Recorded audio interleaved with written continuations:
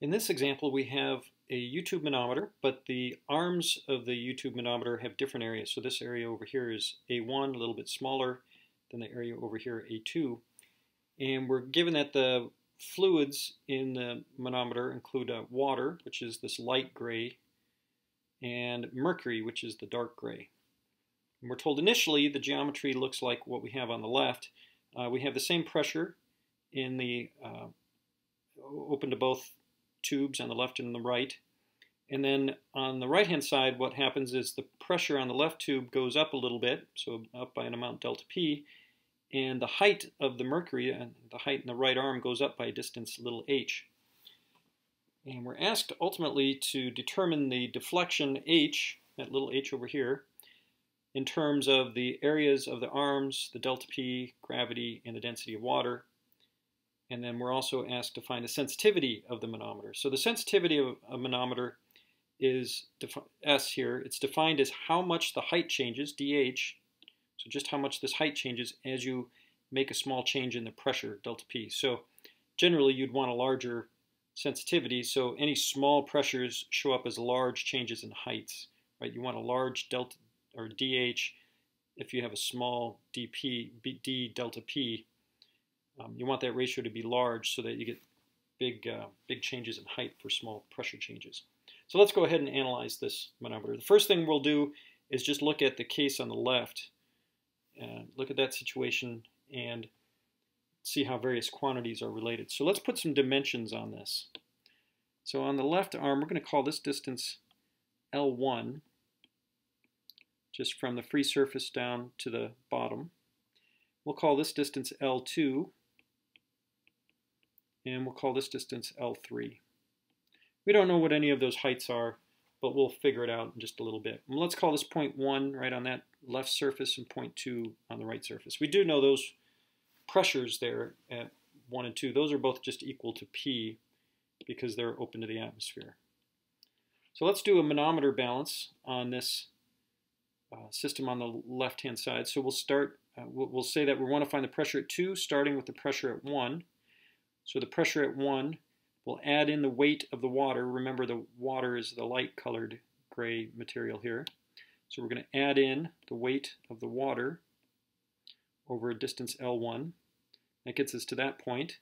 Then we can come over horizontally to here and then go up this distance to that point there. So we're going to subtract out the weight of the water over distance L2 because we're moving upward. And then lastly, we'll go upward to point 2 there through the mercury. So we're going to subtract out the weight of the mercury over distance L3. And one other note I'll make here is we can rewrite the density of mercury as the specific gravity of mercury times the density of water. That way we can get everything in terms of the density of water. All right, so let's simplify what we had just written down there. So P1 and P2 are both equal to P, right? And that's because they're both open to the same pressure. So those will cancel one another out. And you'll see that if I rewrite the density of mercury in terms of that specific gravity and the density of water, then the densities of water cancel out, the gravities cancel out, and then what we'll be left with is L1 minus L2 is equal to the specific gravity of the mercury times L3. Okay, what I've done is I've just kept the L1 and L2 to one side, and then I moved this term to the other side of the equation. So that's what we get from the initial situation. Now let's consider the situation on the right-hand side. The geometry's changed a little bit. So what we'll say is, if you look here, when we add the additional pressure, this left-hand side has gone down a little bit. So if I sketch out here, it's gone down some distance, right? So our initial height was L1, but now we've dropped down, let's just call it some distance delta L1.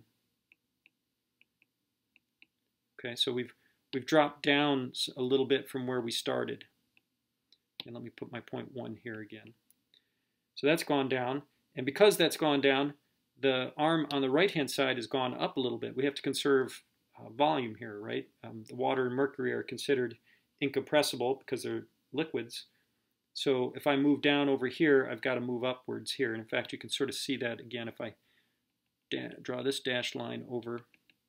You'll see that it goes up some distance. So this distance is still L2, but let's call that height that it goes up H. It's going to be different from L1, delta L1. The H goes up. They're different because they're different areas. Remember, this cross-sectional area here is A1, while this is A2. And the reason I used H here is because they told us that this surface moves up a distance H. So if this moves up by a distance H, then this has to move up by a distance H as well. And then this height of the mercury is still going to be L3, because that's what it was over here, and it's incompressible, so it's not changing its volume or anything like that. And then we have 0.2 on the free surface here. Okay, so it's important to understand how the geometry changes. This goes down by a distance, we're going to call it delta L1, and then the right-hand side goes up by a distance H, and so that helps us figure out the geometry. We'll do the manometer problem on the right-hand side now. So pressure at 2 is going to be the pressure at 1, the pressure we start with over here. And then we'll move down to this point, down at the bottom. So that'll be a distance of L1 minus delta L1. So we're going to add in the weight of the water over that distance of L1 minus delta L1. Then we'll move over to the right-hand side and we'll move up to this point. So that distance will be, so now we're going to subtract out the weight of the water. And that distance we're moving upward is L2 plus H, because we're now moving upwards.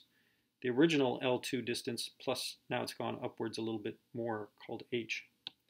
And then we're going to subtract out the weight of the mercury. And that'll just be a distance L3, because we're going from this point to that point, which is still L3. Okay, and we can still rewrite the density of mercury as the specific gravity of mercury times the density of water. So we'll make use of that. As far as the pressures, so we can see that P2 is still just P, but P1 now is P plus delta P, because we've increased the pressure just a little bit. It's that little bit of pressure that causes the geometry to change a bit. So now you can see that we can cancel out those pressures, and let me just simplify this expression here. I'll bring this pressure term over to the left-hand side. So we'll get a minus delta P, and then I'm going to divide everything through by the density of water and gravity, because you'll see that's the density of water times gravity is in each one of these terms. And then what we're left with on the right-hand side is L1 minus delta L1 minus L2 minus H, and then minus the specific gravity of mercury times L3. I think I've done all my algebra correctly there. All right, so far so good. Well, if you look at this term right here, the specific gravity of mercury times L3, that's the same thing here. So what I'm going to do is I'm going to substitute in the L1 minus L2 down into this expression. So L1 minus delta L1 minus L2 minus H minus L1 plus L2. So what I've done is let me highlight it. So I've taken this term and substituted in that expression. And I carried through the minus sign. Here's a minus here, so that's why I get a minus L1. And then the minus times the minus L2 gives me a positive L2. Now if you look at that for a moment, you'll see that some terms cancel out. The L1 cancels out with that L1. This L2 cancels out with that L2. We're left with minus delta L1 minus H. We've got negatives in here, here, and here, so let's just divide through to get delta P is equal to delta P over rho times G is equal to delta L1 plus H. Okay, so far so good. If you look back at our problem statement, we're asked to find the deflection H in terms of A1, A2, delta P, G, and rho If you look here, we've got a delta L1, so we don't know what that value is, so we still need to figure out how delta L1 is related to everything else. And the way we can do that is to, again, go back to the geometry and realize that if this goes down a distance delta L1 and this goes up a distance h, what's happening here is we're conserving volume. Let me try to highlight the volume that I'm talking about. So here's the volume that I've gone down on the left-hand side, and that volume has to be the same as this volume over on the right-hand side. Hopefully that shows up well for you. Right, so those volumes have to be equal because the material is not compressible. So let's write that down. So equating volumes.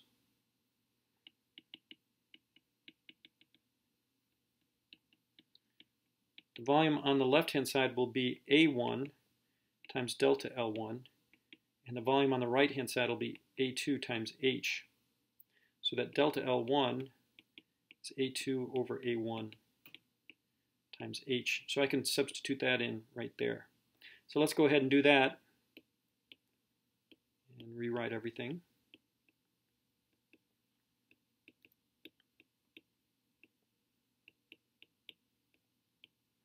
And we get down to that expression.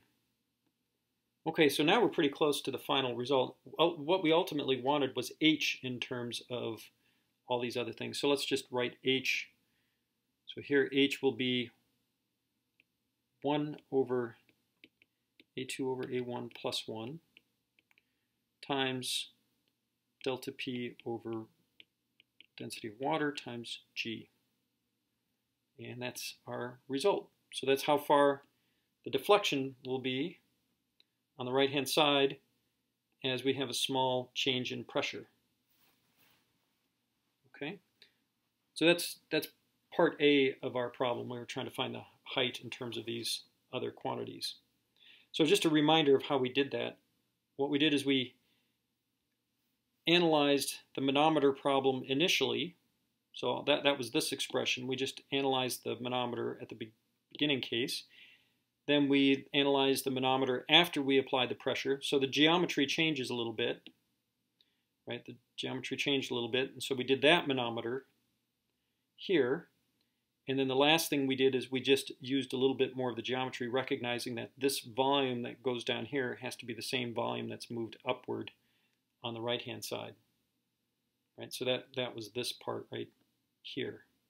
So those are the three steps.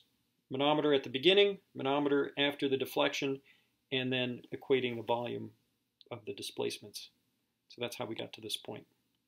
Now the last bit of the problem is to find the sensitivity. The sensitivity in the problem statement is defined as the change in the height on the right-hand side with respect to the change in the little bit of pressure.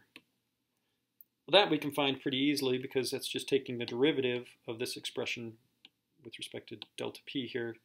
So those should just be 1 over A2 over A1 plus 1 times 1 over density of water times gravity. So that's the sensitivity. Okay, and obviously we want the sensitivity to be large. So for S to be large, what we'd want to do is we'd want A2 over A1 to be as small as possible. That'll give us more sensitivity, right? If A2 over A1 is small, then the denominator here is smaller, and so then that makes S larger. The only other thing that we could really do practically is use a different fluid other than water. So let me make a note of that as well. Use a fluid other than water where the density of the fluid is less than the density of the water. So if we had a smaller density here, then the sensitivity would be larger. The other thing you could do is if you could somehow control gravity, if you could make gravity smaller, then you get a larger sensitivity, but that's not really practical. If you can change the gravity, then you don't need to worry about fluid mechanics problems. You'll be in good shape for doing pretty much anything else that you want. Anyway, obviously that's not practical, so we'll ignore modifying gravity. Okay, so that's it for this example. We'll go ahead and end it there.